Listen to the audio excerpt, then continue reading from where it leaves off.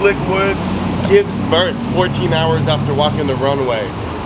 Is this changing the game? What's your thoughts on this? I think it's changing the game because Rihanna is changing the game by using every form of gender, female, male, gay, straight, whatever it is, pregnant, not pregnant, size 0, size, yeah, that's my girl. So you know, we get it right when she gets it right. Yeah. And I think for Slick was to have the baby after the show, that shit was kind of deep. That's a yeah, that's a close she should call. have had it. I think Miss J thinks she should have had the motherfucking baby on the runway.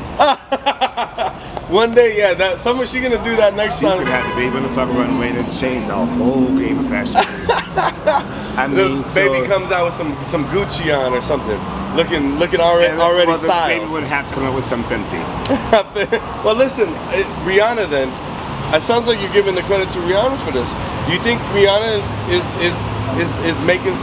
gonna make something happen in the fashion world with this? Yes, because Rihanna does not, and I repeat, Rihanna does not follow the rules. Yeah. She's broken every rule because the goddamn girl broke her goddamn water. Do you think people are gonna follow this trend? Do you think like there'll be more pregnant women, or do you think this is a one-off? Well, see, the thing is, there's a lot of pregnant women that you don't know about because those pregnant women, they don't show yet. Yeah. Oh, fair enough. Fair enough. So I mean, I'm sure designers follow suit. I mean, once it happens, now it's no. They're a bunch of copycats.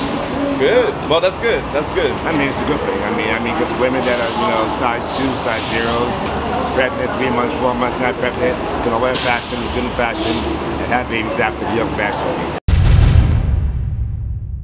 We're TMZ. If you like our vibe, click on that button and hit subscribe. We'll send you more.